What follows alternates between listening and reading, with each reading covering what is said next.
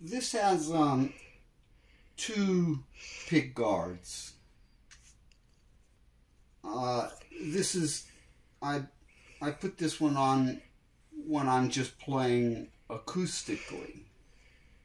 Now, when I want to play electrically, I've got this other pick guard right here that slides right on. I mean, I slide this off when I put this on. Now, all the electronics are right here. And here's the jack, the cable that would go to an amplifier. Actually, what I do is I play wireless, so this just comes around to my transmitter.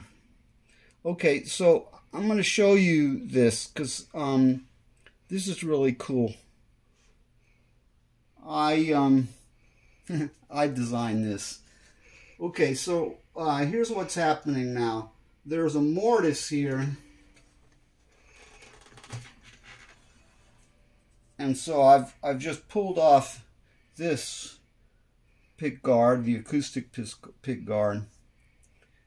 And then we're just going to do this.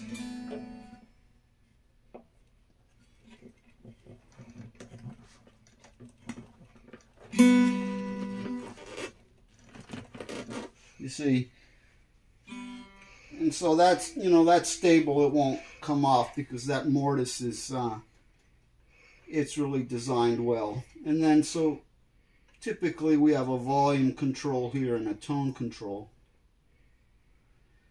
And this pickup was custom made by an Italian fellow, and I can't think of his name. It might be Robert Palmieri or something like that.